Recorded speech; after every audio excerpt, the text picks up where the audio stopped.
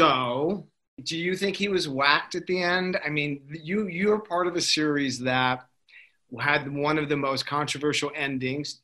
David, I believe, said he died. He sort of recently came out by saying that Soprano might have died at that moment. I don't know. I was stunned. I just stared at that television for a long time. Were you surprised at the ending? Sure. Yeah. Sure. Do you have any intel? Any thoughts? I have nothing. I always believed he lived. So.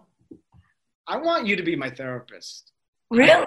Yeah, I would come. I can only practice in Jersey, though.